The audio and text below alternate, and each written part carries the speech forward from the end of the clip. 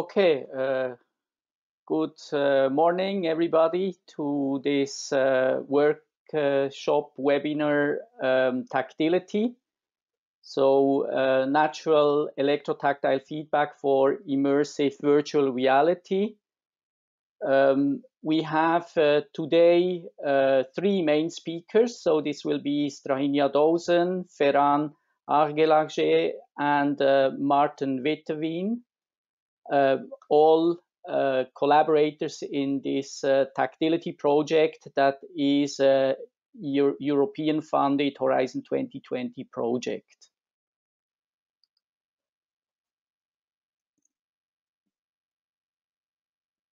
So today's webinar outline is divided in 3 parts. So we have the first part presented by Strahinja Dozen from Aalborg University about electrotactile stimulation to provide feedback. Then the second part is presented by Ferran Argelage from INRIA, France, about virtual reality interactions. And the third part will be presented by Martin Witteveen from Manus VR in the Netherlands about a multi-finger demonstration in a virtual environment. And then we will leave 5 to 10 minutes for questions and answers. So when you have questions, specific questions, please use the chat and then you can enter there the questions so we can collect a number of questions that we can go through in a moderated way.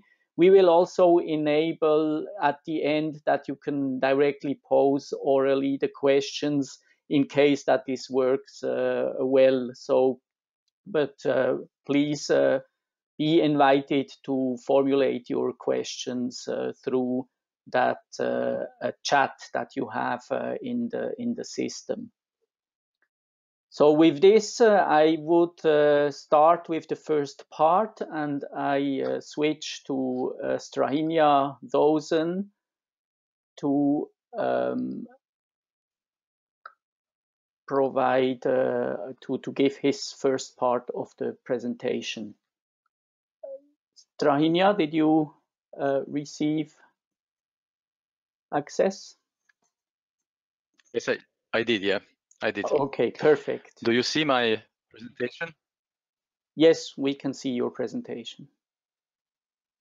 Is the sound also okay? Sound is fine. We are all set. Very good. Okay, perfect. So then I will start presenting. And please, Thierry, if the sound becomes bad or if you know there is a problem in the video, just let me know so that you know I can make a break and then hopefully the connection will improve. Yes, but I'm very glad. Perfect. Excellent. I'm very glad that I have the opportunity to present on this nice webinar where we will actually present some of the results from the project TACTILITY, which is a European project with an ambitious task. And this task is to enhance virtual reality interaction and also augmented reality with the sense of touch. Because as everyone knows, VR and AR technologies are somehow become more and more common and pervasive, and they have applications in many different contexts.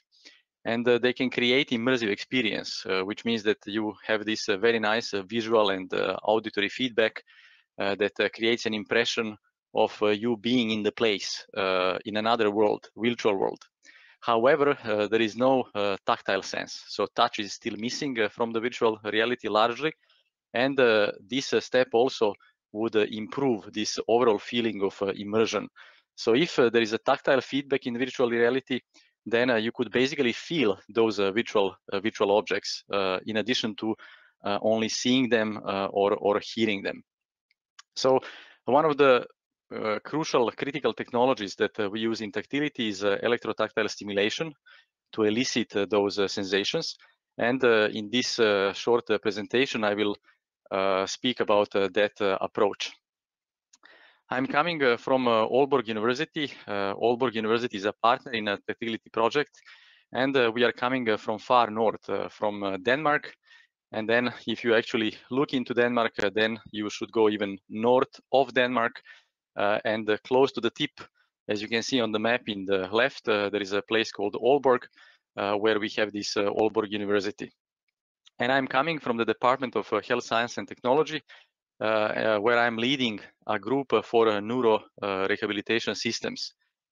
So we are dealing a lot with humans, human neuroscience, motor control, and in general, we are developing systems that interface with humans for different purposes. For example, assistive systems, systems that provide feedback, restore motion, and so on. And obviously, if we speak about or think about providing tactile feedback to a human subject, then we have to start from understanding of human tactile perception. And in this slide, I will just provide a very brief and therefore also simplistic overview of human tactile neurophysiology. I will just underline some basic aspects that are important for our work. As you can see here, actually human tactile sense, as you can imagine, is quite sophisticated. We have different type of receptors, and here you can see 4 characteristic type of mechanoreceptors of humans that are embedded in the skin. They are embedded in the skin at different depths, more superficially and also deeper. And this depth where the receptor is determines the receptive field and therefore the spatial resolution associated to a particular receptor. And obviously these receptors are concentrated in a dense network that goes around the fingertip. Now, another aspect that you can notice is that these receptors, they also have different morphology. They have different shape and size, for example, here and here. This is not by chance. This is actually an important requirement for human mechanoreceptors, where they are sensitive to completely different aspects of mechanical stimulus that is applied to the skin. So, for example, Merkel cells, they register the magnitude of the stimulus, so constant pressure. Then Meissner corpusculae will register the velocity or the rate of change of this pressure, while Pacinian corpusculae will actually sense acceleration or vibrations, actually. And finally, Ruffini endings, they are sensitive to skin stretch. So you see this sophistication of the human tactile sense, where different receptors will actually react differently to the same input into the skin. And this is what provides or generates a richness of human perception. Now, this also gives us a nice introduction into how we can stimulate the skin, or how we can stimulate the human body and elicit tactile sensations. Of course, we can do that mechanically, and this is a very flexible approach, because by delivering different mechanical stimuli, we can actually preferentially activate these receptor types. For example, this device that you can see on the left is actually applying this pushing stimuli. It pushes with this plate into the fingertip.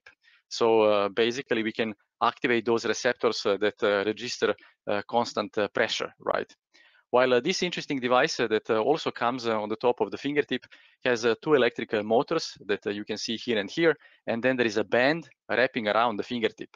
So if these 2 electric motors are rotating in different directions, then they will tighten the band. And again, you have this pushing sensation or pushing stimulation.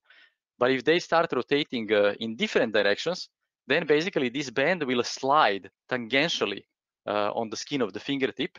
And this will then stimulate these Ruffini receptors because it's going to be the stretch of the skin that is activated. And finally, in this last example, you have miniature vibration motors. Obviously, they can generate vibrations, and this is something that we all know from mobile phones. And these vibrations, if they have a particular frequency, they can actually activate these Pacinian corpuscles. So by developing different mechanical systems, mechatronic systems, we can actually activate preferentially some of these receptor types, and then we can also elicit particular sensations. But this is not the only method, and this actually brings us to the technology, which is crucial for tactility. We can also stimulate the skin electrically. And this is a very simple approach. Actually, the thing that you need to do is to place an electrode. This is just a schematic of the electrode on the skin, and then you deliver electrical pulses through this electrode. The electrical pulses, they go inside the skin, and then they activate the nerve that innervates the receptor. And this is an important difference between electrical stimulation and mechanical stimulation, because in electrical stimulation, you're not activating a receptor directly, like mechanical stimulation, but you activate the nerve. And that also means that electrotactile stimulation, how we call it in this context, is non-specific, which means that we cannot select receptors that we would like to activate, but we activate whatever is below the electrode when we place it. On the other side, we also have a very nice flexibility with electrotactile stimulation, because these electrical pulses that is coming into the skin, they have some parameters. And then by modulating those parameters, we can adjust the quality and the quantity of sensation that we elicit in a very nice and simple way. For example, if we increase the amplitude or the duration of the pulse, so this is a train of pulses, right? If we increase the amplitude or duration of the pulse, then we can increase the intensity of elicited tactile sensation. And if we increase the rate of these pulses, the frequency, then we can start from a single tactile sensation. So if I deliver you a single pulse, you will feel like someone touched your finger, for example. If I then increase the frequency of pulses and deliver multiple pulses, then you will feel sequence of tactile sensations. And finally, if I increase frequency even more, then this sequence will fuse into vibration, flutter, and finally constant pressure. So by changing those parameters, which is very simple if you have an electronic stimulator, then we can grade and adjust the quality and quantity of these sensations. So what are the advantages of this electrotactile approach? So if you compare these electrotactile devices shown at the beginning, which are kind of variable and they're also very small, we can see actually that electrotactile stimulation has no mechanical parts. So it's a more compact and simpler design. And electrotactile stimulation allows fast response. Since there are no mechanical parts, there are no inertias that you need to move and speed up in order to deliver sensation. Then it's also low power, again, because it's just an electrical pulse of a very low amplitude and also very short duration. Because of these characteristics, we can make electrotactile interfaces which are very compact and they can be customized. And on the right, in fact, you see many of these electrotactile and electrical stimulation electrodes. They can be printed in different sizes, different shapes. They can be larger. If applied to the body, they can be smaller, as you will see if you want to apply them on the fingertip or on the hand.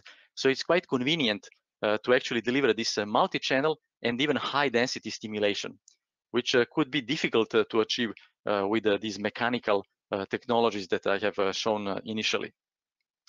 On the other side, we also have to admit that there are some challenges in applying electrotactile stimulation, and this is also what makes our project challenging and interesting.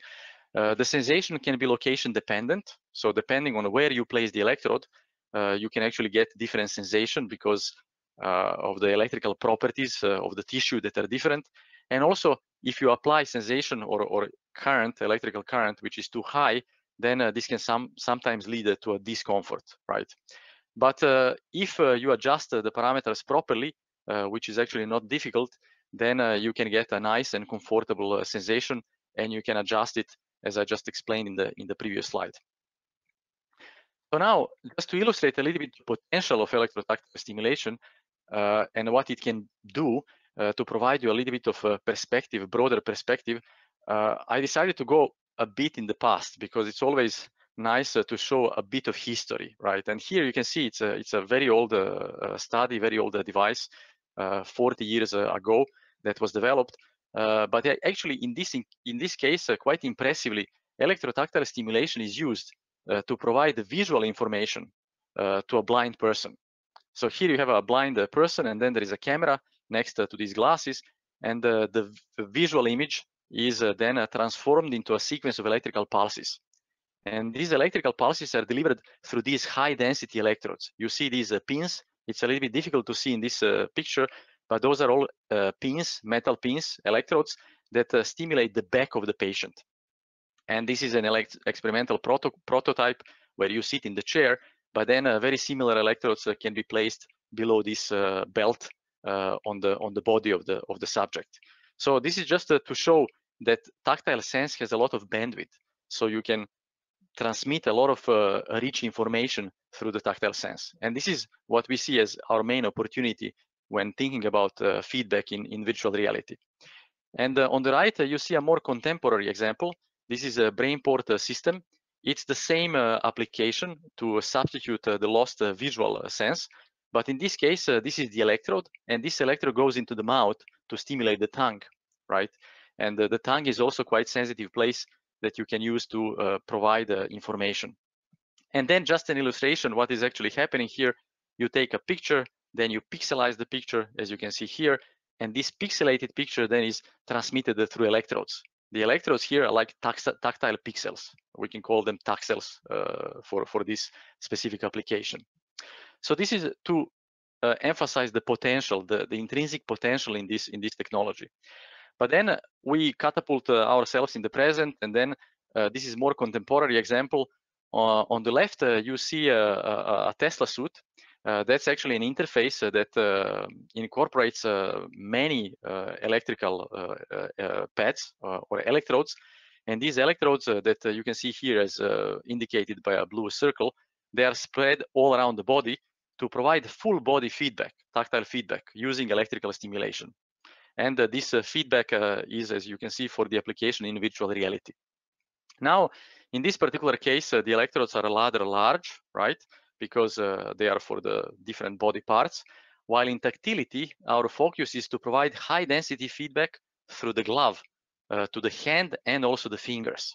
So this is the focus of the project. We focus on the hand and the fingers, and then high density stimulation through the TACTILITY interface. And obviously, since you could see a couple of examples before that stimulation can be provided on the back, then also it can be provided on the tongue or all around the body. But for us, it's the finger which is the target, and the hand as well. So in TACTILITY project, we started by trying to answer some fundamental questions.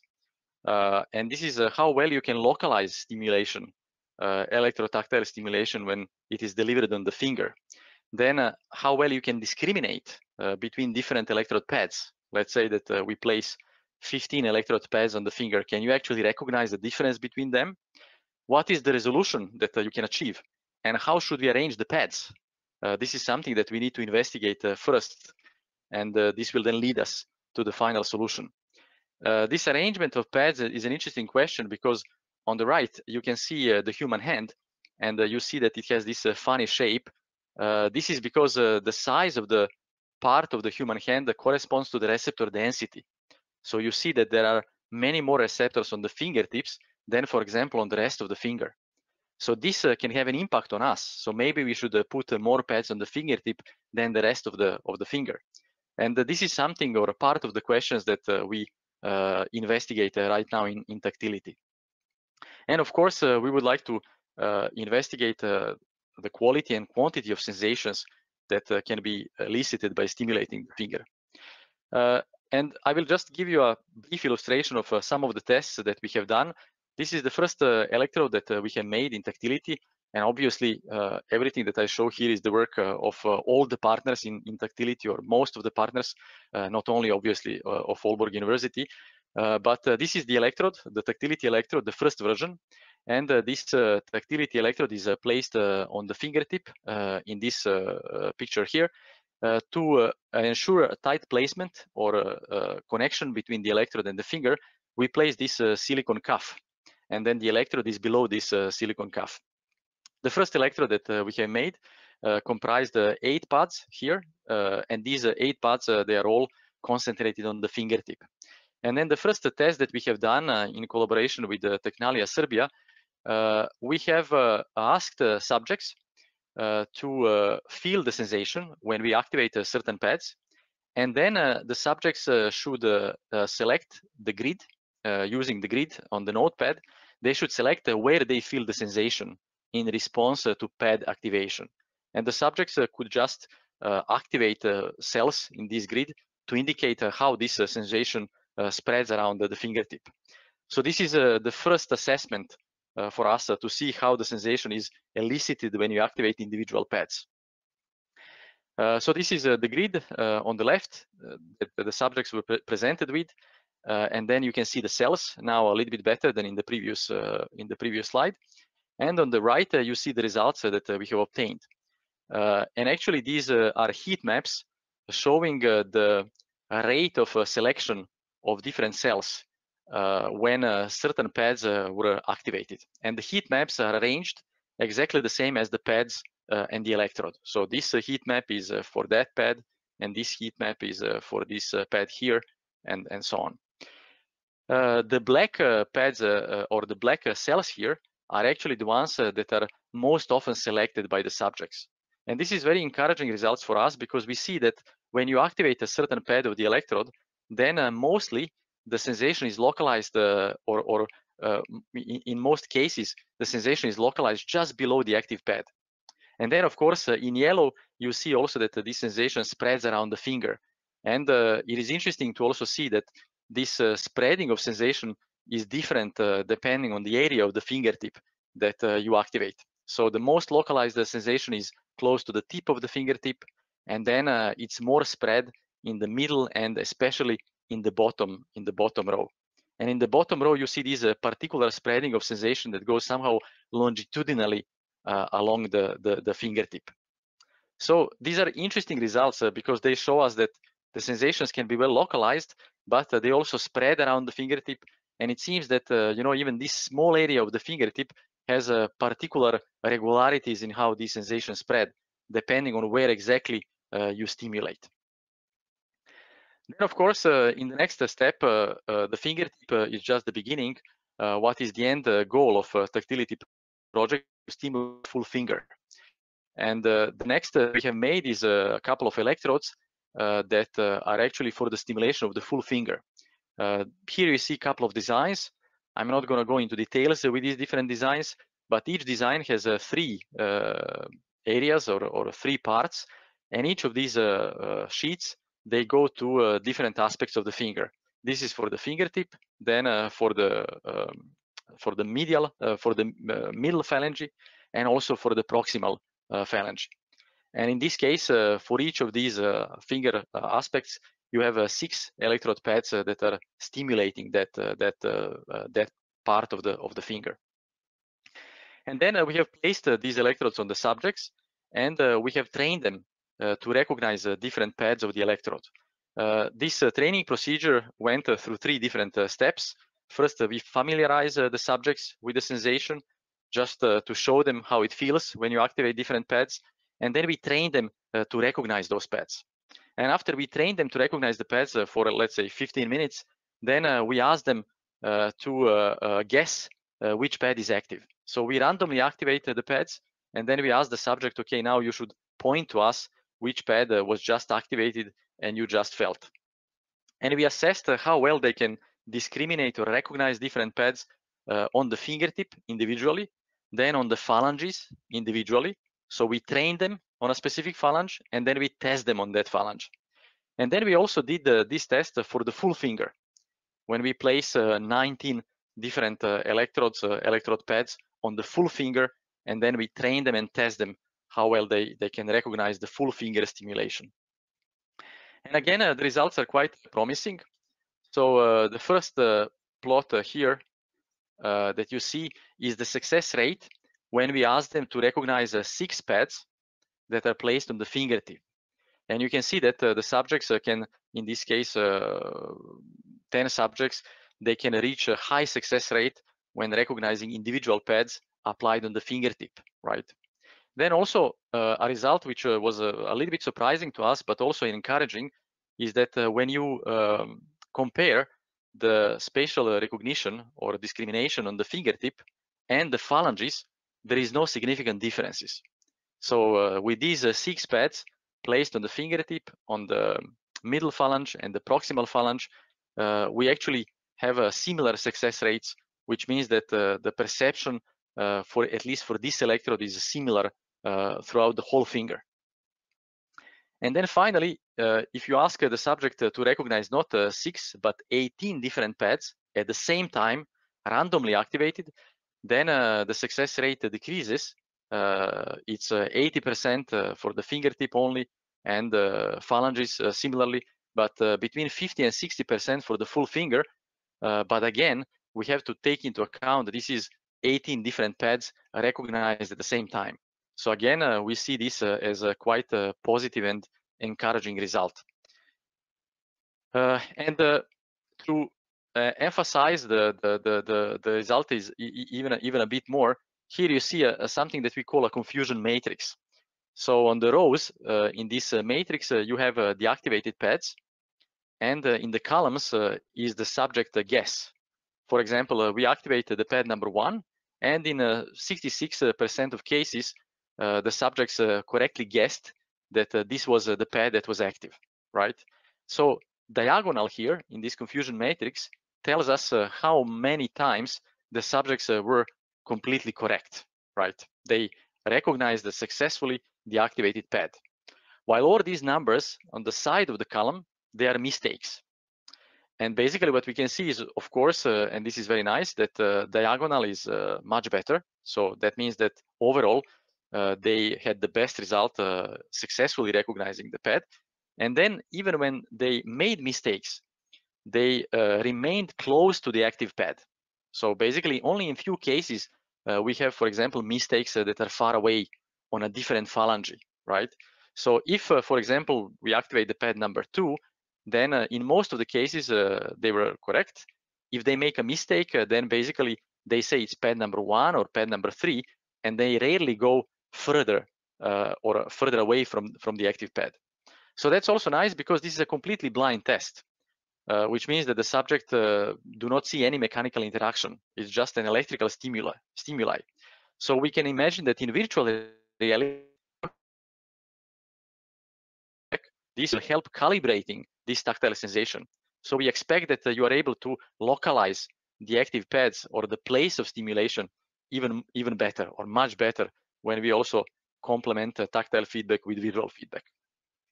So conclusions of these short presentations and of our work so far is that we can indeed provide high resolution feedback when stimulating the finger. The stimulation is well localized, and we can get very good spatial discrimination or recognition of these pads by the subjects. We also notice that there is some dispersion, and sometimes they also make mistakes that are further away from the direct neighbors. So now we are also working on more complex tactile effects. So this is just a static stimuli. Now we will also investigate moving sensations on the finger. And we are working, obviously, on integrating those electrodes that I have just shown you, producing new prototypes and integrating the electrodes into the glove, because the end result should be the glove with electrotactile pads on the fingertips and the finger and the palm. And then on the other side, we should also have kinematic sensors to fully integrate the glove in the virtual reality. And finally, this will allow us to also integrate these tactile sensations with the visual feedback, which, as I commented on the slide before, will provide the full impact and something that we are looking forward to. Thank you very much. This is all. Please ask questions if you have any, either now or at the end of the webinar. Thank you. So Thierry, that's all from me. Yes, thank you, Strahinja, for this nice introduction into electrotactile stimulation with all the history and so on, and also showing the first results that we could obtain in this project. So we will have the question and answer round at the end of the 3 presentations and move on to our next presenter, Ferran. Now I have a list here. Okay, so you should now be in charge of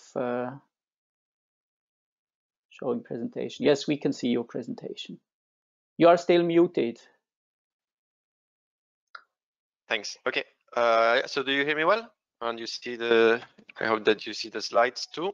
Yes. Okay. So I would start. Okay, so thank you very much for the opportunity of being here and present the work and the context that we've been working in the project of TACTILITY regarding so VR and interactions. So and again, most of the work I'm showing here also would be collaborations with the other partners of TACTILITY.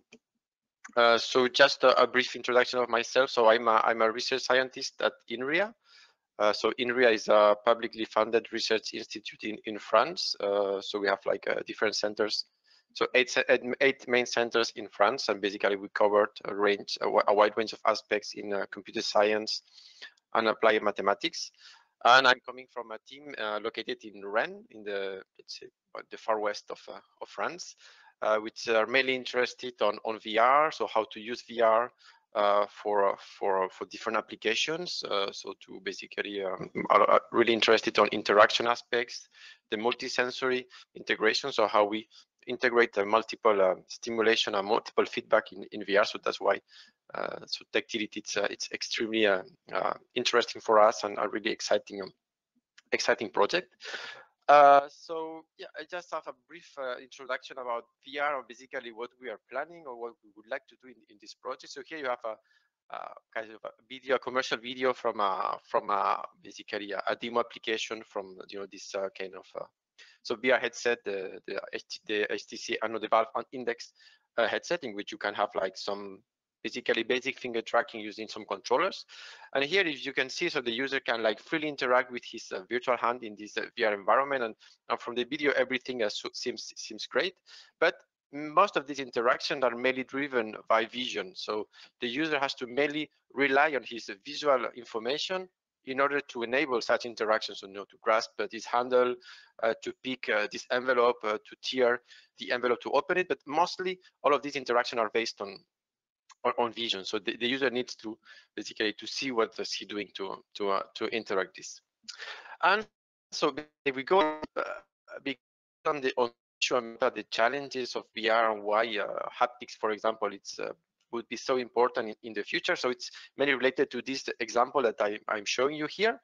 So basically here you have a user which is basically has like a virtual hand in VR, and he wants to use his hand to interact with this content. And of course, we need to somehow track the user to be able to know what he's doing in the real life. So in this case, it's really simple. It's just moving his hand up and down. And what we notice here is that there are some issues coming in the sense that if we transpose what he actually is doing in the real life into the VR environment, so things doesn't work, and somehow we have this kind of, could say, kind of glitches, but basically we have this interpenetration. And basically this in this case, this visual artifact has a number of issues from the interaction perspective, in the sense that this will discourage to have precise interactions with the environment, and also because he has to strongly rely on vision in order to achieve some precise task, as the video I showed you previously. But also it has more like high level implications, basically mainly on immersion, because somehow this type of visual feedback has a strong impact on basically how real we feel that this experience is, because in real life this doesn't happen. And also you can basically lose somehow the faith of this realism of this experience. So this is something that should be avoided. So in order to overcome these issues, and basically this is what you saw in the first video. So of course we can apply some tricks somehow to make sure that you have this consistency between what you see and what you are actually doing. But again, it's relying on vision, and somehow it's some could say kind of some of sensory substitution. So we would like to let's say to avoid the issue or the lack of tactile feedback or haptic feedback with this vision. So that's why basically this is why this hand gets blocked with this cube, because that's what we were expecting in real life.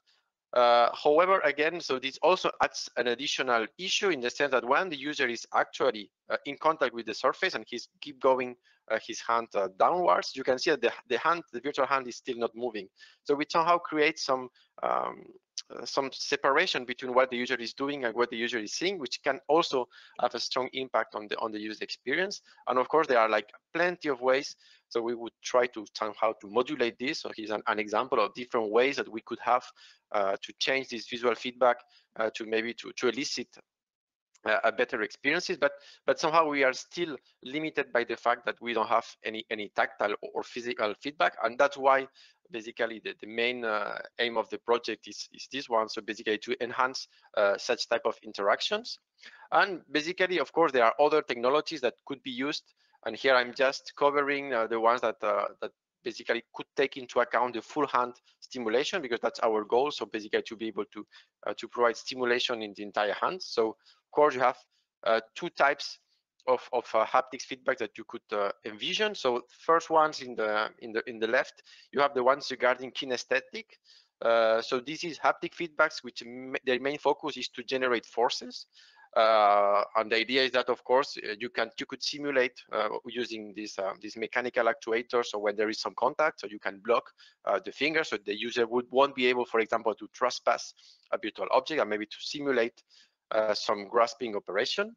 But of course, they are somehow clumsy, high consuming power, as Strahini also showed some examples in his presentations.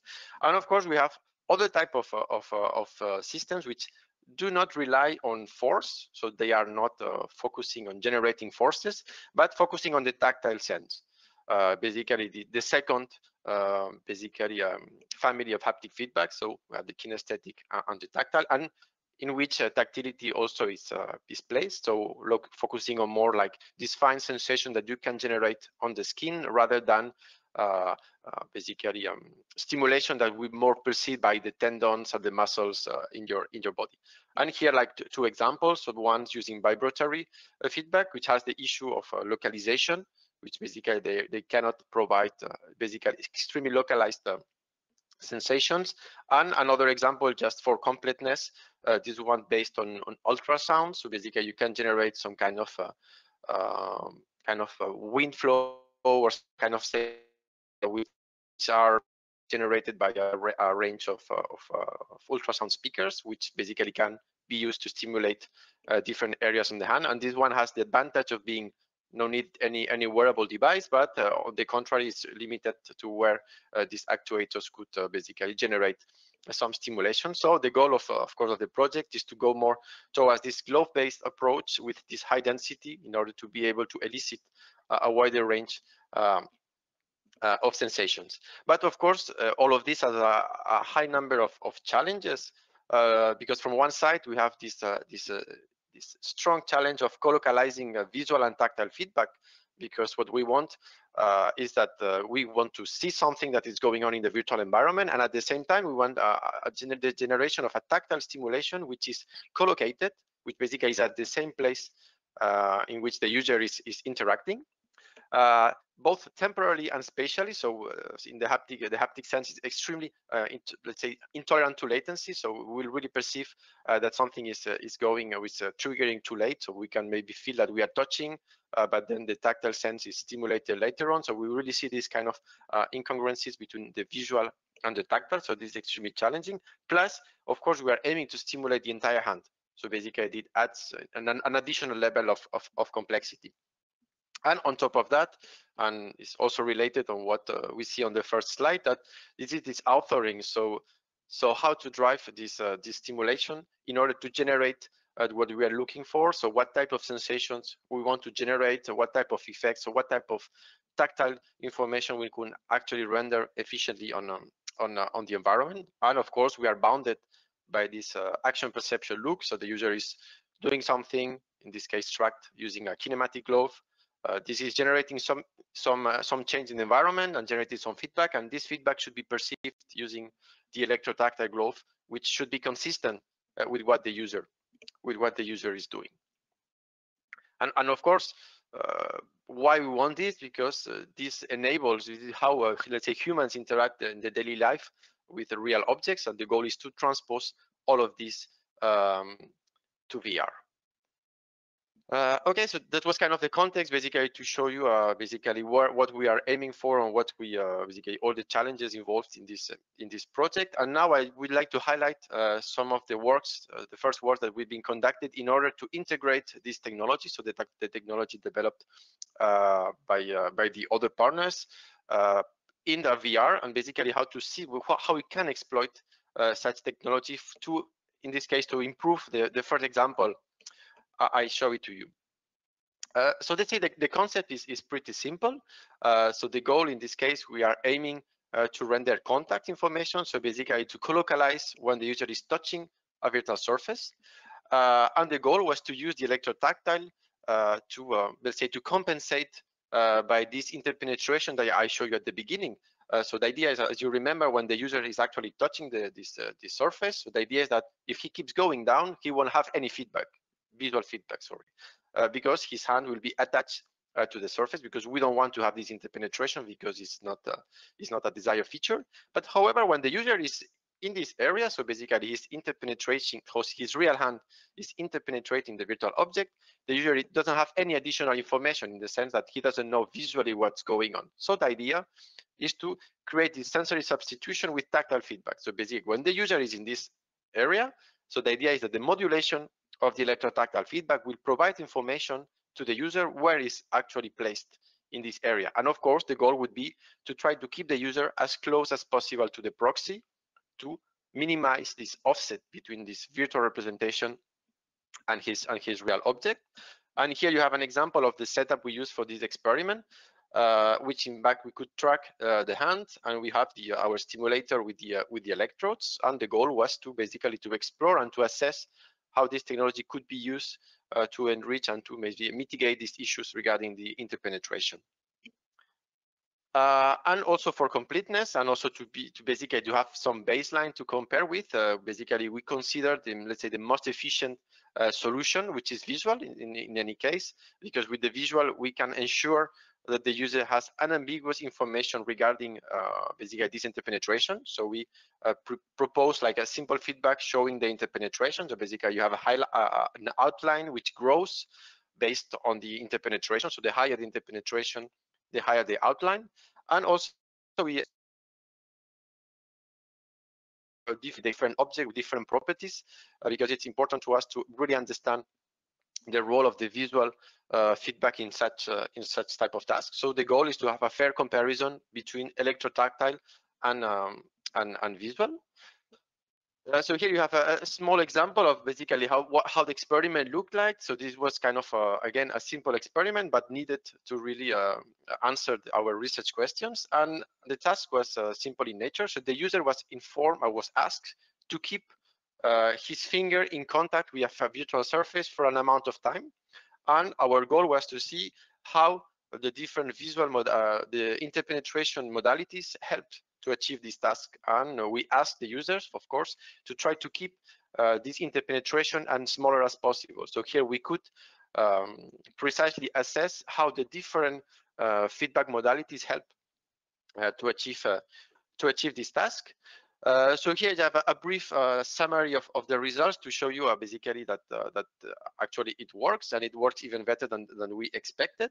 So in this figure, what you have is in the y-axis you have the average interpenetration, which basically is this d value in this figure. So how much the user interpenetrated the surface, and of course 0 would mean that the task was perfect. So the user was able to keep his finger really on the top of the surface without any interpenetration at all. And the y-axis is on centimeters. So basically you have 0.5, 1 centimeter, 1.5, and 2 centimeters. So in any case, we could see that the user, when there is no feedback at all, but again, so the user had the feedback of the hand. So he know when the hand get blocked.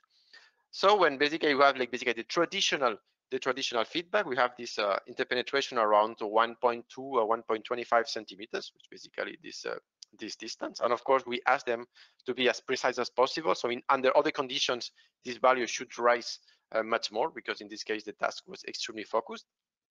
But what we can see is that once we add some interpenetration feedback, this value decreases, and this difference is significant. So basically, we have a significant effect on the on the feedback. And here the interesting aspect is that we see like some equally between electrotactile and visual feedback.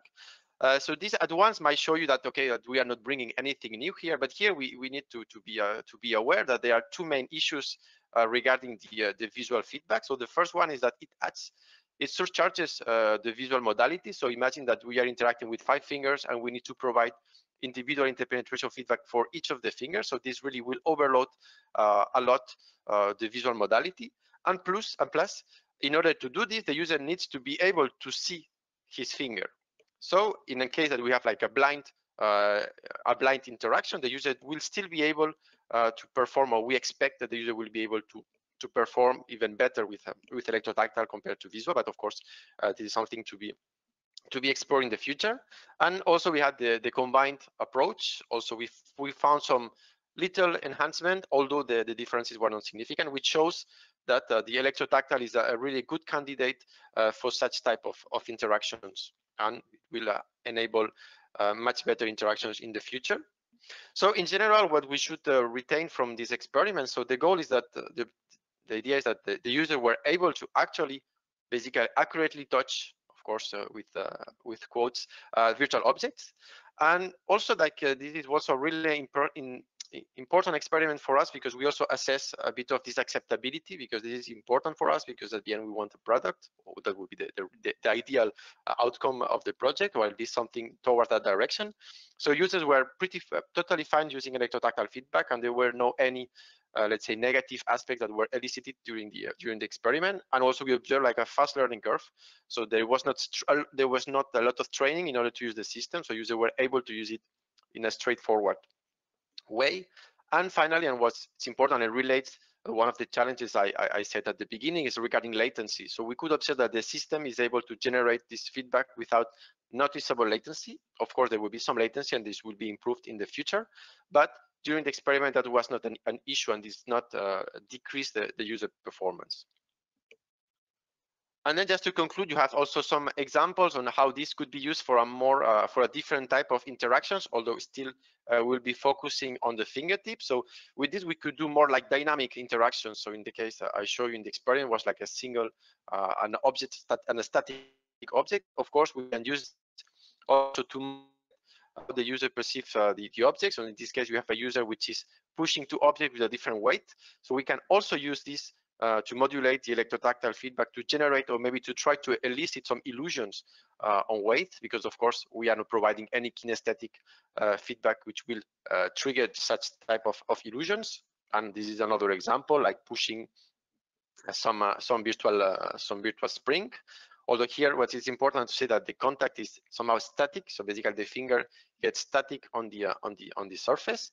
And of course, other things could be envisioned also for like the exploration of surfaces, based on how we could use the tactile to basically to gather more information for these virtual environments.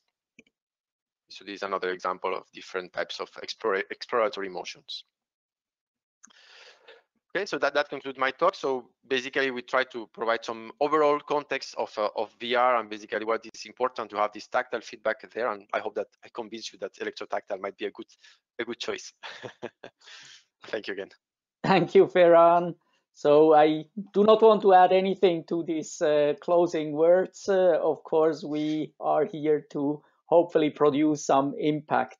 So let's move on to the last part. So this is the part that I invite Martin to show us, or to describe us a bit their experience and demos, what they already were doing during the project. I will share or give the share of the screen to Martin. So, Martin, you are still muted. Probably you can unmute. Okay, should be good now. Yes. Okay, perfect. Can you also see my screen, or should I share my screen? Yes, we see your screen. Okay, perfect. I will first give a short introduction So I'm Maat Witteveen. I'm the CTO and co-founder at Manus. Manus is a technology company from the Netherlands, and we mostly focus on glove solutions, so bringing hands into different markets. Our main focus is for the motion capture industry, VR training and simulation, robotics, medical, and life sciences. So providing a solution for those companies to bring glove interaction into their solutions. So you can think about recording actors so that 3D models and interactions are handled for animations, but also for training personnel in VR using hand interactions. Now you will see more glove solutions on the market. Ferran showed some in his presentations for haptic feedback. And one of the unique selling points, one of the visions of Manus is to make everything really small, wearable, comfortable, all the features that make it a nice and well-usable glove for those markets. And all of the haptics gloves that are currently available are all either bulky or they are uncomfortable or they add so much hardware that they are only useful for a very small niche market. Now, one of the things that is interesting about this, the TACTILITY project, is that it aims to put everything onto foil, everything onto a substrate that is easy to incorporate into the glove, where the electronics are also proposed to be really small, so that we can make a very nicely wearable product. And that's also our part within this project, is to bring this technology to the market into a glove-based interface. I will show now a video. I will turn off the audio. This is the first step into bringing this into a glove-based interface. So here you will see the electrical stimulator, the electrodes that were discussed in the beginning of this webinar. You will see the glove-based interaction. You will see the VR implementation. You will see the work from INRIA for the interaction layer. All those elements combined to bring a first glimpse into what this technology will bring. This uses a VR system from Valve, the Steam VR tracking, and that gives the position of the hand. So you will see into a Unity scene, the hand moving and includes space with here in this case. The moment that he connects with the sphere, and as he moves further into the object, the interpenetration, the haptic stimulation, the electrodes will increase in intensity, indicating that he has moved further into the object and that he's interacting with the object. And the moment, of course, that he lets go of the object, he leaves the interaction sphere, then the electrode stimulation immediately stops. And this has the potency of solving one of the big issues that we currently have with our haptics technology, is that we have a lot of people that when they want to grasp for an object, they just grasp entirely through it. So they make an absolute fist on the object. And what will be nice if we can get that to work is that they have a more realistic sense of that the object is actually there in that space, and their hand also mimics the movement derived from interacting with those objects. So this was a first glimpse. It's on the YouTube channel, so if you want to look through it more clearly, then you can visit that. And I would, seeing as we're also pressed for time, I would like to open the floor if we have questions or things one and those, we can gear that more towards the interest of the audience. Okay, thank you, Martin. Maybe you want also to say one or two words regarding what you can see here. That is the, let me see if I can share. Do you see my screen? Yes, I can see your screen. If you full screen it, then it should be good. Yes, like this, huh?